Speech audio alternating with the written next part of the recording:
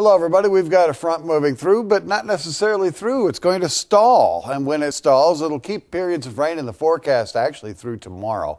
As far as the entire week is concerned, there's the driver right in through here. It's going to bring up tons of moisture from the southwest and keep precipitation averaging well above normal the next 7 days. We've got rain at times for the forecast today, upper 50s for daytime highs, overnight lows, lower 50s.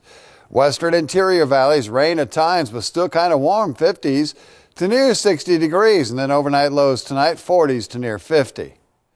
Rain at times east of the Cascades, daytime highs, 40s to low 50s. We've got very high snow levels. And overnight lows tonight in the lower 40s, with rain at times, even Crater Lake National Park bottoming out at 38.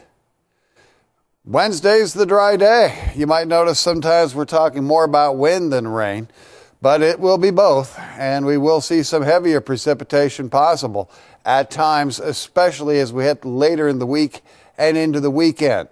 Snow levels drop on occasion to the ski hills, but then we get rain right on top of it with the very next disturbance. So we're not really looking at building a snowpack as much as we are pruning some trees. Do be aware of the windier situations. That's Thursday and Sunday right now on timing. But definitely a very active weather pattern, so stay tuned for updates.